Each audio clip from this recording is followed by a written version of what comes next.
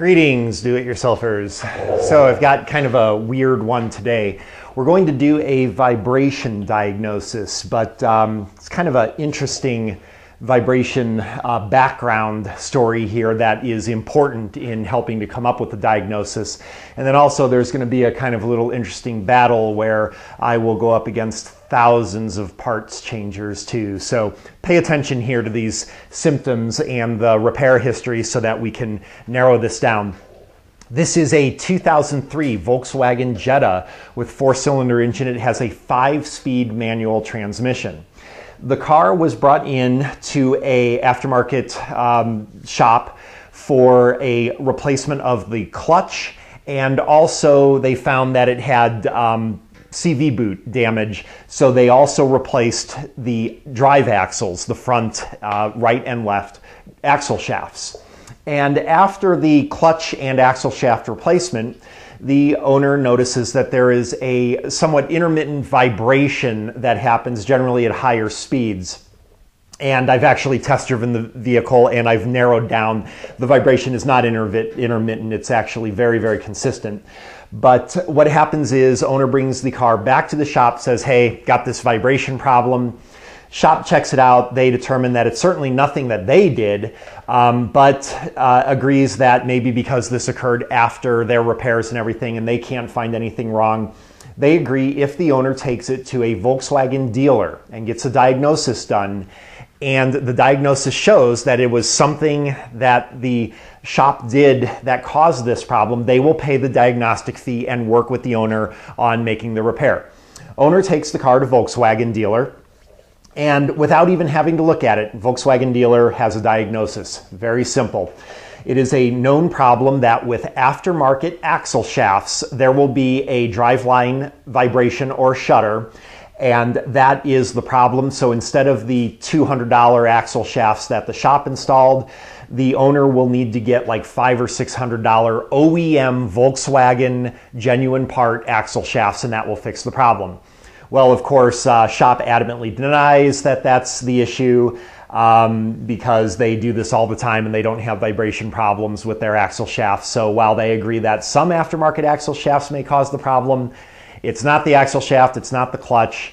So owner's kind of stuck now. So what I am going to do is act as a neutral third party and diagnose whether it is something with maybe the clutch, something with the axle shafts, maybe something unrelated to that. Here are the symptoms now that I've test driven the car. The vibration only happens at 3,800 to 4,000 RPM. It does not matter the vehicle speed. It does not matter what gear you are in. The vibration disappears as soon as you push the clutch pedal in. When the clutch pedal is released, even if you maintain the speed, even if you maintain the engine RPM, the vibration is gone. But release the clutch pedal, clutch is engaged. If you are at 3,800 to 4,000 RPM, the vibration will be there. And it is definitely a noticeable vibration. Anything under 3,800 RPM, there is nothing there. Anything over 4,000 RPM, it goes away. If you have the car at park in neutral and rev the engine up, you will not get the vibration. You have to have the car moving. If it's in first gear and you're at 3,800 RPM, say at like, I don't know what, 24, 25 miles, it is the same vibration that you would get if you are at 80 miles an hour in fifth gear at 3,800 RPM. So it is not speed related, it is RPM related. That tells me that I don't think it's going to be the axle shafts, because if the axle shaft is out of balance or something, then it doesn't care what RPM you're at. It also wouldn't care if the clutch is engaged or not. If you have the vibration and the axle shaft is causing it, if you push in the clutch, the axle shaft is still spinning at the same speed, it would still vibrate, but that is not what happens. So I'm thinking it's not the axle shafts, but of course, we're going to be neutral about it, and I'm going to come up with a method where we will be able to diagnose whether it is axle shaft or not. Now, here's another complicating matter, and that is, of course, with the Volkswagen dealer's statement on the axle shaft being the problem and this being a known issue, the first thing I did was I did some research. And absolutely invariably, if you look at the forums and chat rooms, which you know that I hate because it's all a bunch of people who have never turned a wrench before, but they give you all kinds of advice, invariably, this is actually a fairly common problem, it seems, and the solution is to get OEM axle shafts according to thousands of the parts changers at the websites and forums and chat rooms and things like that. Of course, that would go against with my theory. So this will be somewhat like the battle at Thermopylae with the 300 Spartans versus the 7,000 Persians, in that myself, all by myself, armed only with logic and reasoning, I will go against the 10,000 parts changers that say you need to change the axles and that will fix it. So who will be right? Well, spoiler alert, I will, because even if it does turn out to be the axle shafts, through logic and reason, we are going to find 100% for certain that it's the axle shafts and not appeal to argumentum ad numerum, which is the argument that if 10,000 people say that's what it is, then that's got to be it. That's not the way that I think. So what we need is a method where I can sort of reproduce this problem and still be able to diagnose what the issue is. And that's going to be very hard to do while the car is moving. So what my idea is, I'm going to go ahead and put this car up on jack stands and then drive the car while it's on the jack stands, see if I can duplicate the problem. If I can, then I am going to one by one remove parts from the driveline until either the vibration goes away, in which case I'll know the last part that I removed was responsible for the vibration, or if I remove all driveline components and the vibration does not go away, I've got to think they did something when they installed the clutch. So that is going to be my strategy. Let's go ahead and see how that works. You know what just occurred to me? My analogy with the battle at Thermopylae with the 300 Spartans versus the 7,000 Persians. The Spartans actually lost that battle. All right, we're in the car here. We're on the jack stands, so I've got the engine running. And what we're going to do is first, of course, duplicate that this is only a driveline kind of related issue. So I'm going to go ahead and just in neutral, get up to 38, 4,000, and there's no vibration, none whatsoever. Feels perfectly fine. So what I'm going to go ahead and do is put it into gear and double check that this is safe on the jack stands, of course. I don't want to drive it through my house or anything. And this right here is just to verify that both axles are turning. Previously was the right side, this is the left side. And with it free spinning, and actually our ABS light just went on the speedometer there because, of course, we're free spinning here. So let's bring it up. And there's definitely a vibration there. I don't know if you can hear it. All right, let's go to second gear. Nothing. There it is. Yeah, definitely feel it. Let's go to third.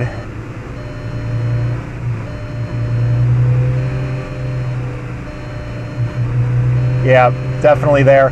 And if I push the clutch pedal in, it goes away immediately. Even if I hold the RPM, the vibration, there it is. Push the clutch pedal in.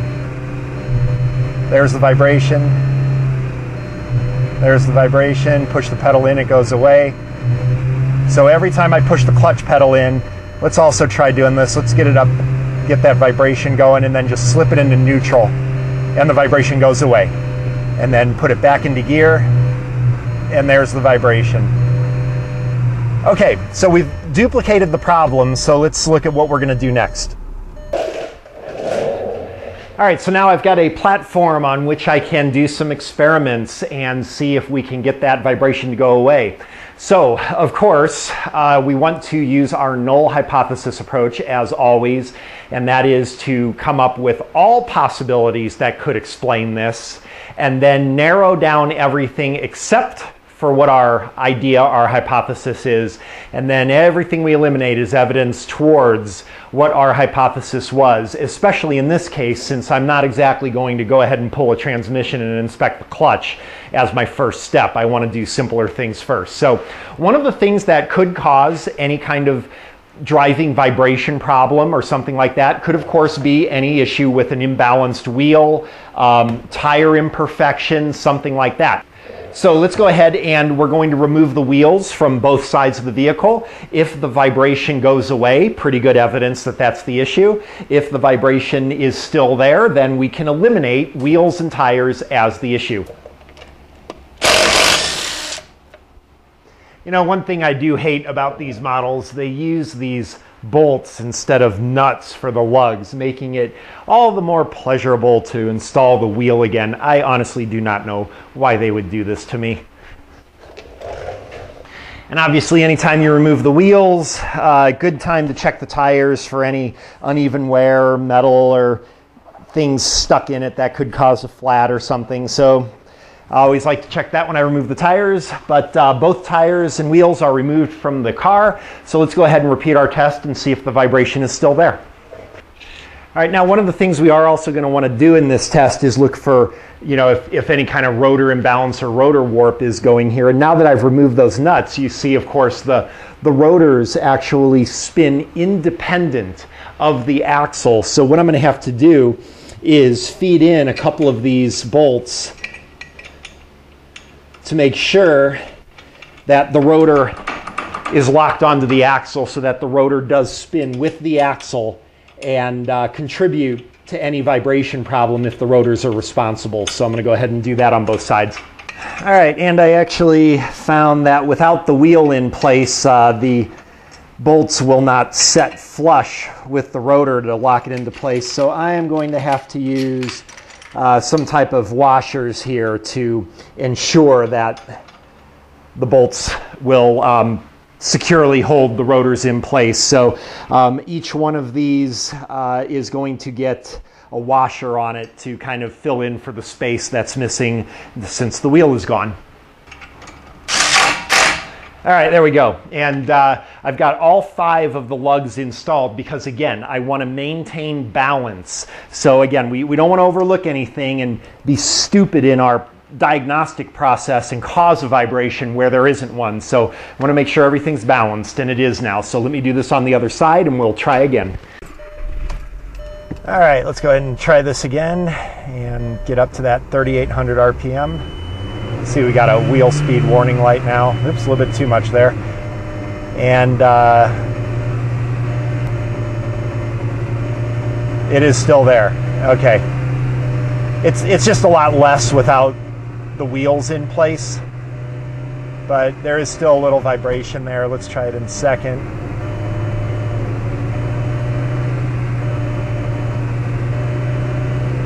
Yeah, there's still, I definitely feel it. And then it goes away, push the clutch in, it goes away, put the clutch back, and let's get, and it definitely vibrates. So we still have the vibration issue. It's definitely less without the load of the wheels on it, but let's go ahead and go to another. So what I'm going to do now is remove the rotors from each side. Again, any kind of imbalance in the rotors or something like that, as unlikely as that is, but we're being scientific here. So I've got the brake caliper tucked well out of the way of the drive shaft so that I don't do any damage, and make sure that it's held securely so that if we still have the vibration, which we will, it doesn't drop and break the hose. So you want to be really careful here. So let's continue with our diagnosis and see if we still have the vibration even with the rotors removed on both sides. All right.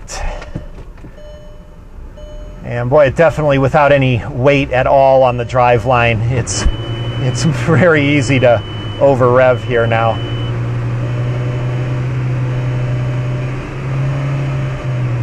And let's go to higher gear here. Oh yeah, there's still a vibration there. Let's see. Right there, definitely vibration. And then it goes away if I push in the clutch or if I reduce or increase RPM. Yeah, you can definitely feel just not nearly as much, but it's definitely specific to that RPM range. Right there. All right, we still have vibration. All right, so our next, and actually it will be final step, is going to be to remove the axles on both sides. And of course, you know, we could do this one side at a time, but I'm of course trying to maintain balance here, which I think is going to be critical to diagnosing this. So we're going to do everything in pairs. And of course, if we find that the axle is the problem, we're going to replace both axles anyway. One of the things that I'm kind of a little bit worried about now is definitely I've noticed that the vibration is decreased the less load that there is on the system. So for example, when you're driving the car, it's unmistakable. You can actually hear it vibrating the car. When the car was up on jack stands and I just go ahead and freewheel the wheel and tires, then the vibration is definitely there, but it's certainly less. It's definitely less.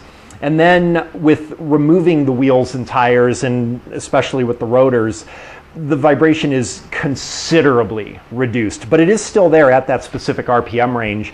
So one of the things I'm a little worried about is if the vibration completely disappears with removal of the drive axles, well, is that because there's just no load anymore and the drive axles were actually the issue, or is it the clutch? So I'm hoping, well actually I'm not hoping that I feel a vibration with the clutch, because that would be a major repair if the clutch is the issue here. But if I don't feel the vibration, I guess it might be a little inconclusive, so we'll just have to see. But what I'm going to do now is go ahead and remove the drive axles from both sides. We'll do this test one last time. If the vibration is there, can't be the drive axles because there aren't any. It would have to be the clutch then.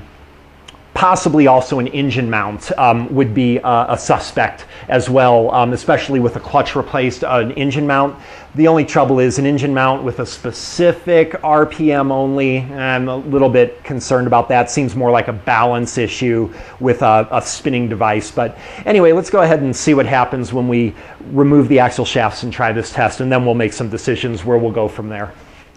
Now, one of the things, if you actually have turned a bolt before and are not just making diagnoses because you read the Haynes manual cover to cover without ever turning a bolt, you would know that removing the axle shaft would be a problem, because on a typical model, if you pop the axle free from the transmission, you're going to leak transmission fluid all over the place while you're trying to drive it. So the reason that I'm doing this strategy on this particular model is because it actually has a hub where the axle bolts to the hub. So this allows me to drive the car without the transaxle, without flinging transmission fluid everywhere.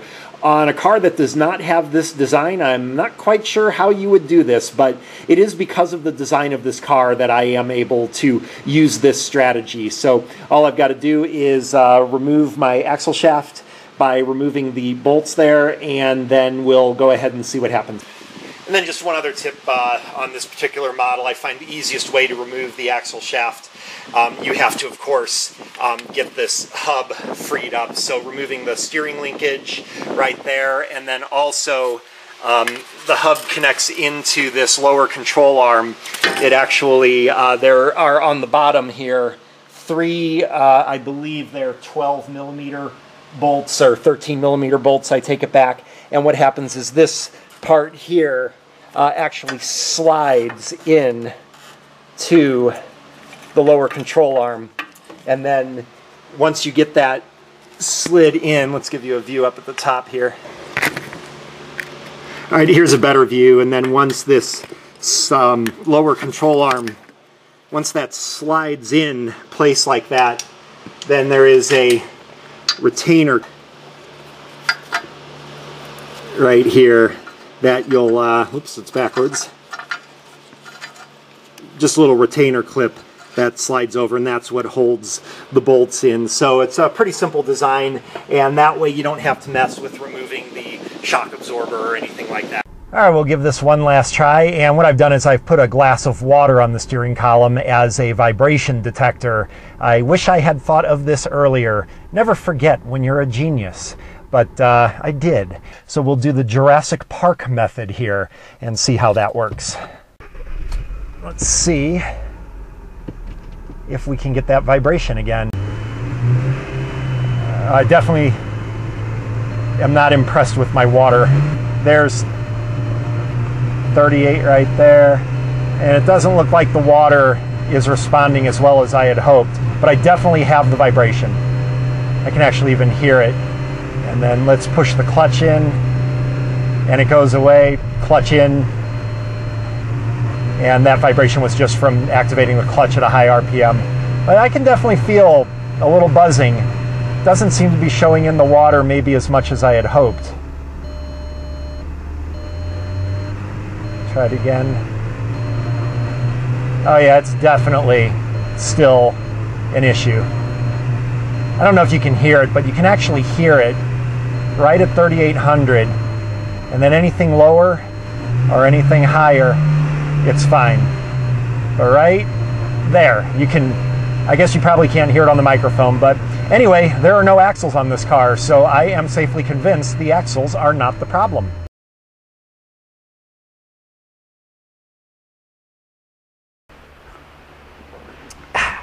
Well, this is definitely much better at detecting dinosaurs than it is driveline vibrations. But whatever the case is, we have ruled out that axles are the issue because there was vibration even with the axles out of the car. So that takes care of that. Now, that does not necessarily mean that the clutch is the issue, but again, the problem happened after clutch and axle replacement. I'm kind of suspecting something with the clutch. I'm not quite sure where we're going to go from here, but maybe we'll follow up and let you know what it turned out to be if I get to dig in later, or if the shop does a repair or something like that. But the point of this video was to do the diagnosis to see if the axles were the problem. In this case, they were not. That is not to say that driveline vibrations are not often caused by the axles. I am quite sure that they are. But in this event, buying new axles would have been a waste of $500, and that is the point of my whole channel. So thanks for watching. I hope you found this helpful.